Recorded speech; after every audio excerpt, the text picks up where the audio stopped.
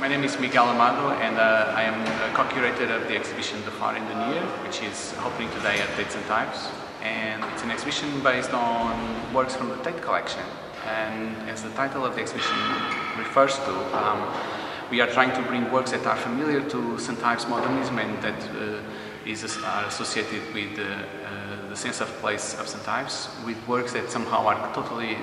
different and from other regions of the world, but that somehow have some connections that we could see, either formal connections, historic connections, or others. And what is interesting here is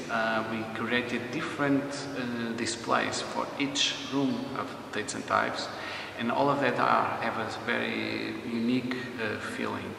And there will be opportunities to see works from St Ives modernists across all the galleries, but then they will be brought together with works from artists from the same time, working in Britain or elsewhere, historic artists like Matisse and Bonnard from the early 20th century, and then works from contemporary artists coming from, let's say,